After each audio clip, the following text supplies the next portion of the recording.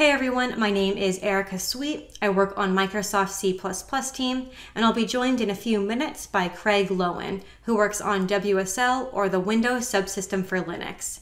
And we've teamed up today to show you the new WSL2 toolset for C++ development in Visual Studio 2022, which lets you build and debug C++ code on WSL2 from Visual Studio without ever adding an SSH connection.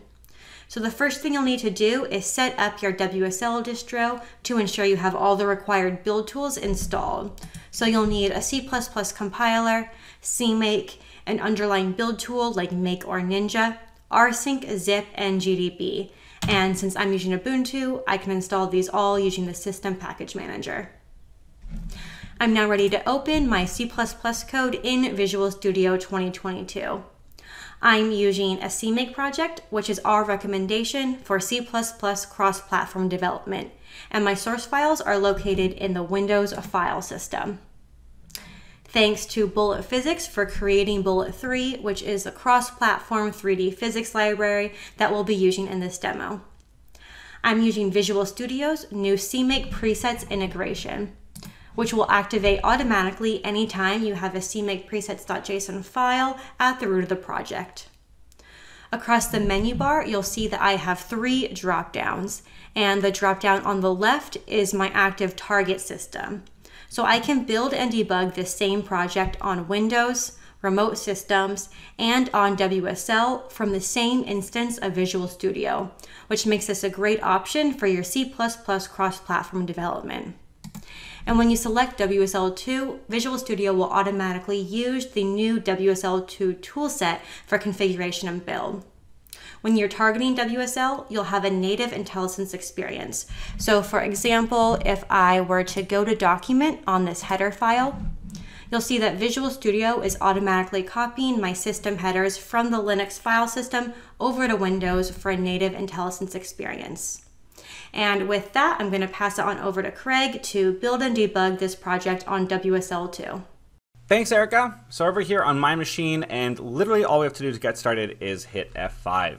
From here, everything is compiled and built inside of Linux using the Windows Subsystem for Linux, and we use GDB to connect to Visual Studio for a full debugging session. So our app started, and you'll actually notice that this is a Linux-based GUI app, which WSL now has support for in the Windows Insider Preview channel. You can learn more about that at aka.ms/WSLG. What really gives us away is the Linux-based tiling here at the top. So you can see that this Chrome tiling is GTK-based, indicating that we are actually running this directly on Linux in a Linux instance. So I can go ahead and interact with my app. I'm going to drag this robot around and hit D to trigger a breakpoint. And I can use all of my favorite Visual Studio debugging techniques directly in here. I can take a look at my call stack. I can take a look at these environment variables and what their actual variables are using my regular workflows that I would use inside of Visual Studio. This is hugely exciting to unlock the potential to use your favorite tools using Visual Studio to debug, run, and develop your C++ based apps inside of Linux as well, even though you're using a Windows-based machine. And excitingly enough, if we go ahead and close this, just as Erica mentioned, I can go ahead and use my local machine and target this back to Windows just by clicking that drop-down button.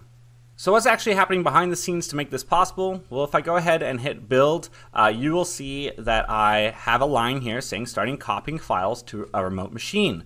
What we're actually doing is we're creating a twin of your copies that are stored on your Windows drive inside of the Windows Subsystem for Linux in your Linux file system. The reason for this is that WSL2 runs a lot faster when your files are in the Linux file system. It can actually be up to 3 to 20 times faster than WSL1. On top of that, you get the added bonus of WSL2, which includes a full Linux kernel and 100% system call compatibility, letting you do fun things like run Linux GUI apps, for example.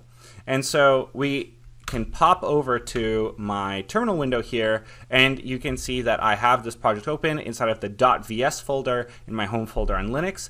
This is what is being copied over using rsync, so only incremental changes are basically transferred as you develop. If you want to learn more about this project, you can take a look at the full blog post explaining these changes in the links in the description below, as well as links to the full code for this repository, links to more CMake presets, WSL docs, and the WSL repository as well, where you can file any technical issues or feedback that you might have. Thank you so much for tuning in.